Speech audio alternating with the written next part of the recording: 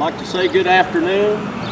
I came today to share with you the Word of God from 1 Corinthians chapter 6, verses 9 through 11. Here today, the Word of the Lord. The Bible says this in 1 Corinthians chapter 6, verses 9 through 11. Know ye not that the unrighteous shall not inherit the kingdom of God?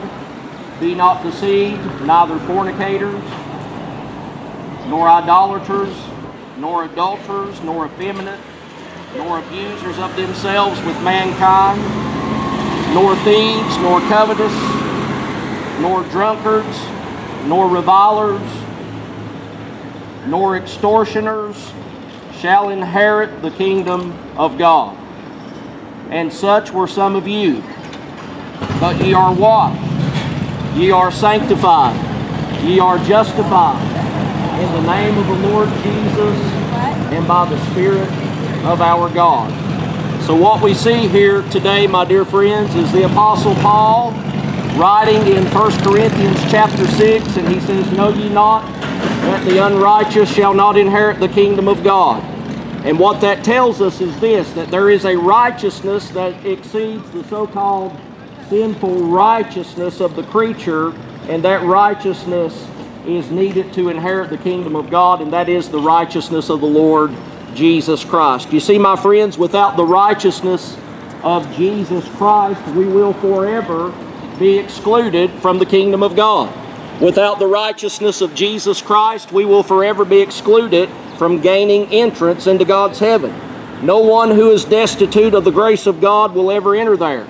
No one who seeks to do injustice by legal sanction that's upheld in the court of law will never enter into the kingdom of God. You see, all of this is encompassed in the definition of unrighteous. And the Bible's clear, the unrighteous shall not inherit the kingdom of God. Paul says, be not deceived. There were a lot of people in Paul's day who were deceived. There are a lot of people in our day that are deceived. They are in danger of being deceived. They are in danger of being deceived by subjectivism, by arbitrariness, by moral relativism. Some are in danger of being deceived by their leaders, by politicians, by bosses, by co-workers, by friends, by family. And my dear friends, your soul is so important today that the Lord Jesus Christ said this.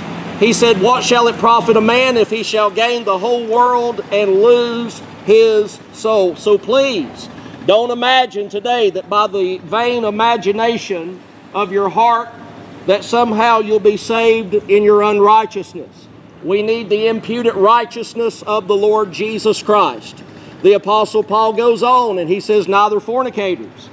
Fornication is the committal of a lewd act as an unmarried person or as a married person with an unmarried person. That's a brief definition today of fornication. The Bible says fornicators shall not inherit the kingdom of God, nor will idolaters inherit the kingdom of God. Those who worship something or someone other than the one true triune God of this Bible, they are idolaters. They shall not inherit the kingdom of God. Those who worship money, those who worship the vain imaginations of their own heart, those who worship a false Jesus that they've created in their own mind, they shall not inherit the kingdom of God. Those who worship some false god, Paul said they are idolaters, and they shall not inherit the kingdom of God. He goes on and he says adulterers will not inherit the kingdom of God. These are they who engage in relations with someone other than their spouse. They shall not inherit the kingdom of God.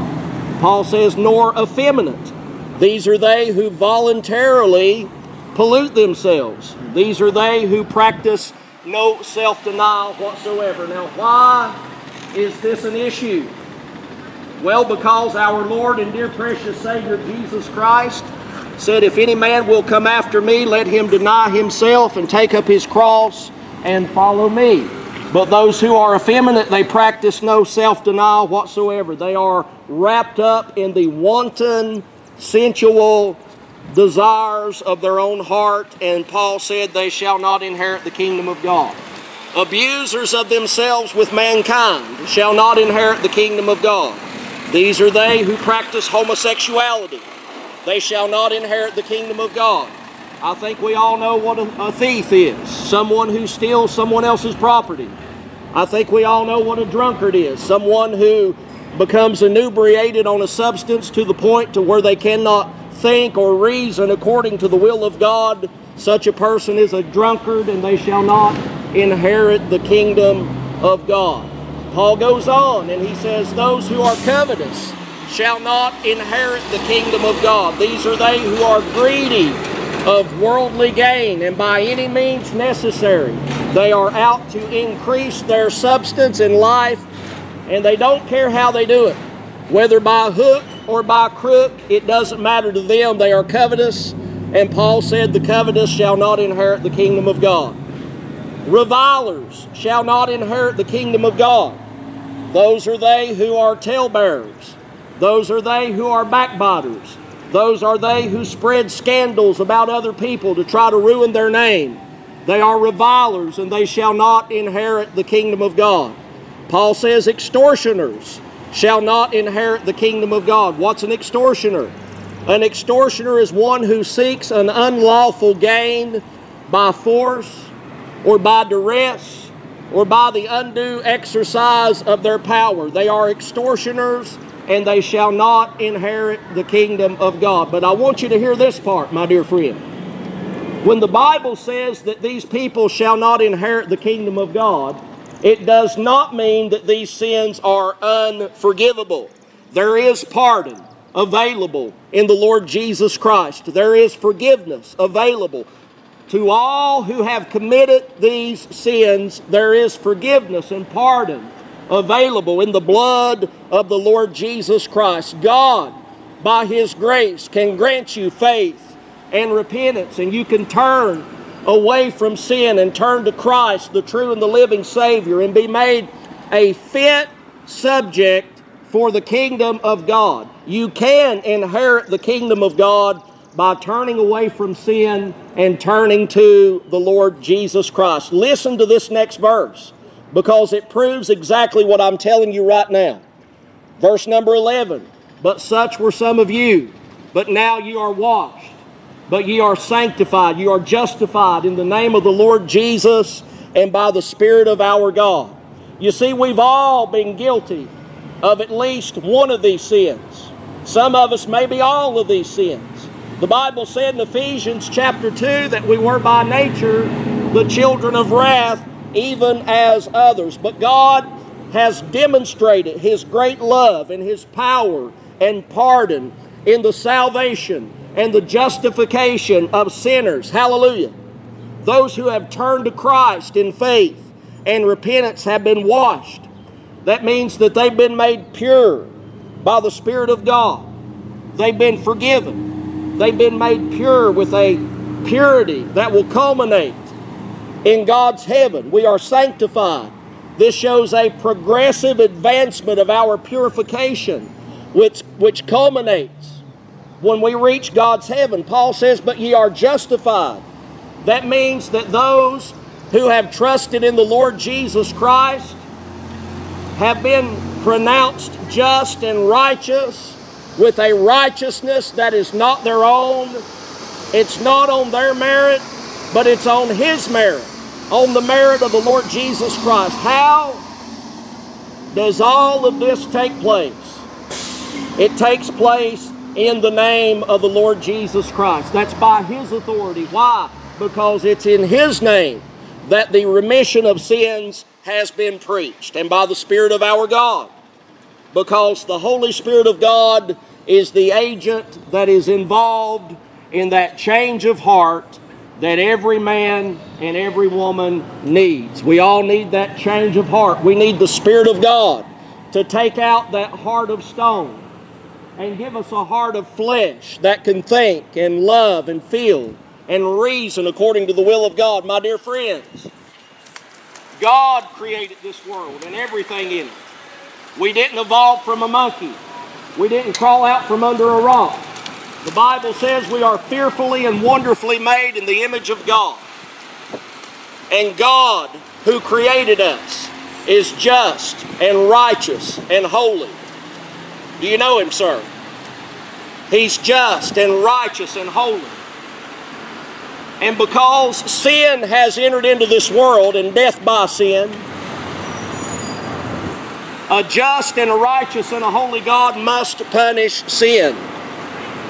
And the punishment that God has prescribed for sin is an eternity in an awful place called hell. But the good news is, Jesus Christ has come, born of a virgin.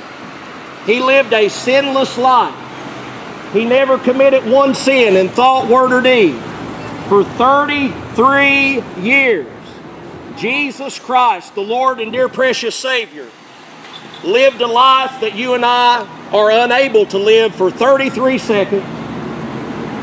And He went to the cross where there He offered Himself as a sacrifice for many.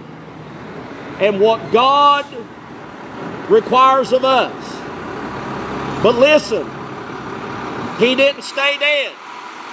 On the third day, He arose victorious over death, hell, and the grave. And He lives today because He has ascended to the right hand of God, where He ever sits to make intercessions for the people of God. 1 Timothy chapter 2 and verse 5 says there's one God and one mediator between God and man, the man Christ Jesus. It's not Mary, it's not Muhammad, it's not Buddha, it's not Confucius, it's not Joseph Smith. The man Christ Jesus. And what God requires of you is the same thing that God requires of me and all people. And that's that we repent and believe the gospel. That we turn aside from a life of sin and we look to Jesus Christ and Him alone. Not some philosopher, not some professor, not mommy, not daddy, not mama, not papa, but Jesus Christ and Him alone. For He is the way, the truth, and the life. No man cometh unto the Father but by Him. And when we look to Christ and Him alone, we find Jesus Christ to be a perfect Savior. He is a perfect Savior today, my dear friends. It is Christ that we proclaim to you today in the public square. If you know Him in a saving way, we rejoice with you in your salvation. You are my brother or sister in the Lord. But if you don't know Christ in a saving way, the call goes out. Repent and believe the gospel, for Christ is a perfect Savior. God bless you today. Thank you for listening. Have a wonderful, wonderful day.